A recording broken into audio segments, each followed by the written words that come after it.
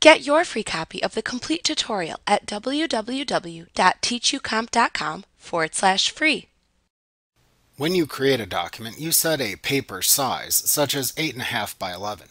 When you reach the end of the specified page size in Word, an automatic page break is inserted. Sometimes these automatic page breaks occur in places where you would rather not have them occur.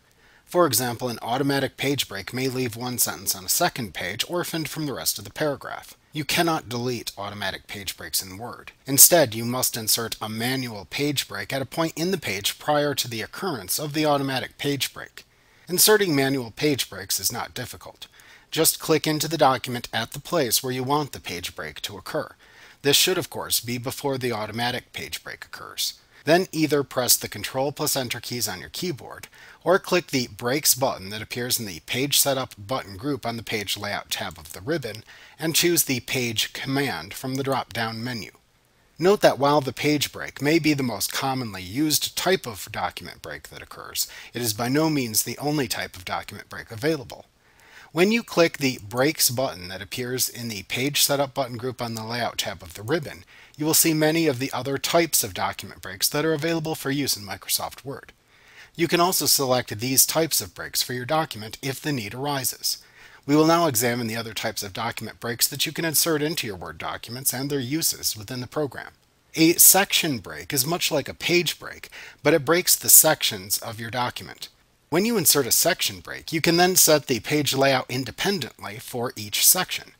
For example, when using a next page section break, each section could change the page layout, like changing from a portrait page orientation to a landscape page orientation within a single document.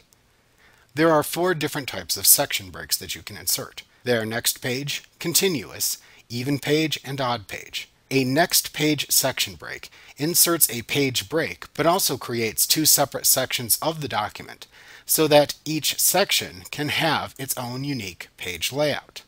A continuous section break inserts a section break, but continues the next section on the same page as the previous section. The odd page or even page section break will also place a section break and then continue the next section on the next available odd or even numbered page. These are helpful for inserting section breaks into documents that are intended for double-sided bound printing. If you select to view the non-printing characters within your document that contains a page break, you will see that a manual page break is identifiable by the words page break in the center of a dashed line within the document. You can easily delete these breaks just as you would any other character. You simply click into the line containing the page break character and then press the Delete key on your keyboard.